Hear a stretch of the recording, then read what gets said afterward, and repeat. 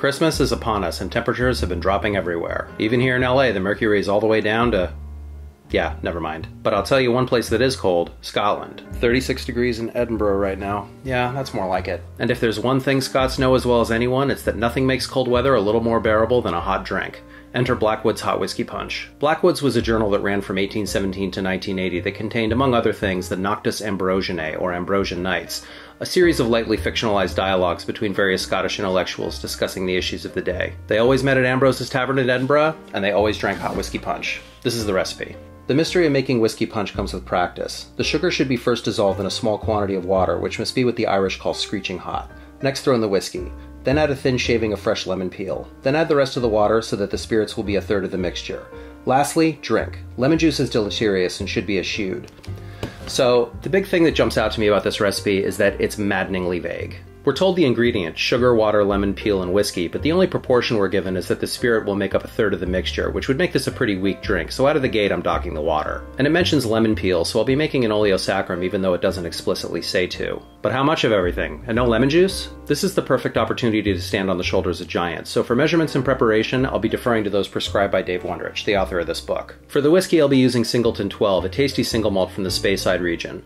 Prank, the bar I'm currently furloughed from, was kind enough to give me this bottle. Guys, thank you. I love you back. Singleton is great, but you can use any scotch for this, as long as it's single malt and preferably young. This is also great with Irish whiskey, just make sure it's pot still, and yes, you can use cask strength provided you use more water. Here's how you make this.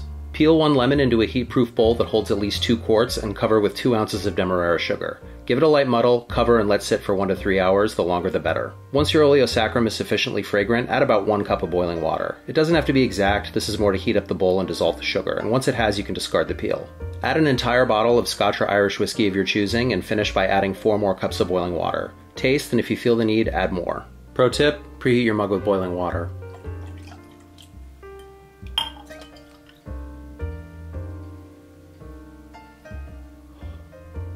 This is so comforting, I almost wish it were colder here. The water and the heat do a great job of expanding the honey and heather notes in the scotch, and there's just a hint of lemon and sweetness that really take this to the next level. Yeah, this is real good. I forgot about this until recently, but shortly after the lockdown started, I did a video about this recipe that's kind of same but different.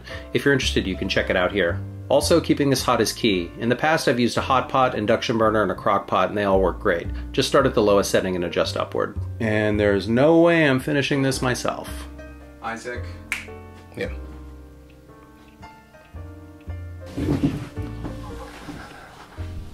All right, what do you got for me, Zach?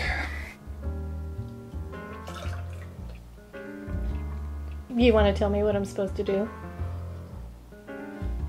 It smells delicious. Okay.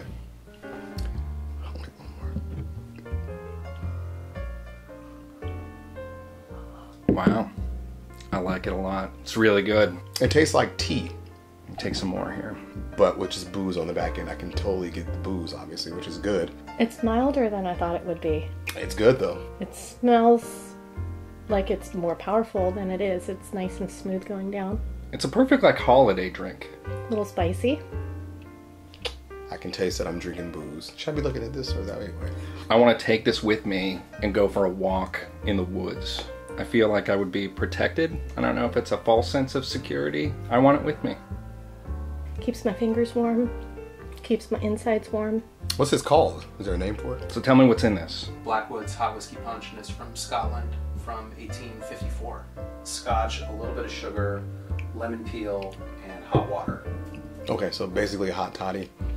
Tastes good for its age. I don't think I would add a single thing to this. It's like perfect. I mean, I can keep drinking it. Am I done? Or do you want more? If you want to be done, you can be done. Okay. Can I be in the next video too? If you liked it, hit like.